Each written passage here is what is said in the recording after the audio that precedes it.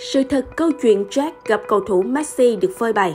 Tiếp tục cập nhật diễn biến câu chuyện Jack được gặp thần tượng là siêu sao Messi. Sau đó, cuộc gặp gỡ ngắn ngủi này xuất hiện trong MV của anh. Con số 60 tỷ để mời siêu sao làng bóng thế giới qua MV được phủ nhận, thì nam doanh nhân trực tiếp đưa Jack đến gần hơn với thần tượng đã lên toast bóc trần con người trí trá, ngoan cố của giọng ca 9X. Theo đó, nam doanh nhân này cho biết trách nhiệm của anh ở thời điểm này là làm sạch và rõ ràng để cho mọi người sẽ hiểu rõ và không có chuyện suy đoán hay mập mờ gì trên mạng nữa. Hành trình đi gặp Messi đến sau khoảng một thời gian khá dài.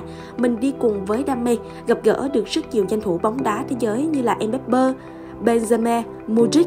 Tuy nhiên thì cầu thủ mà mình yêu thích nhất vẫn là Messi thì vẫn chưa có cơ hội để tiếp cận.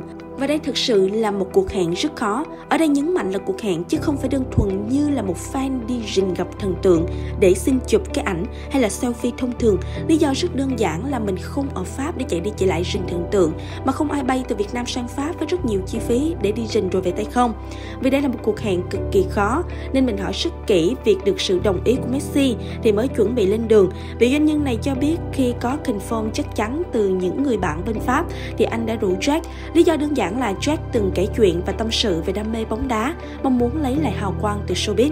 Ngay lúc đó, Jack đã hỏi đến câu chuyện liệu có được quay hình ảnh sau dùng MV không, thì tôi đã nói rất rõ, em nghĩ bao nhiêu tiền mà đòi mời Messi đóng được ở MV, mà kể cả có tiền chưa chắc mời được, nhưng sau đó thì vì muốn giúp bạn nên là mình vẫn hỏi anh em bạn bè. Tuy nhiên thì họ nói rằng là không ai dám nói điều này với Messi, nhưng nếu làm như phim tài liệu để lưu giữ và hoàn toàn không có chuyện thương mại hay là kiếm tiền từ sản phẩm đó thì không vấn đề gì. Cái này thì cũng đã truyền đạt rõ ràng, tạm thế thì vì dài nên là cho mọi người đọc hiểu dần rồi sẽ kể tiếp.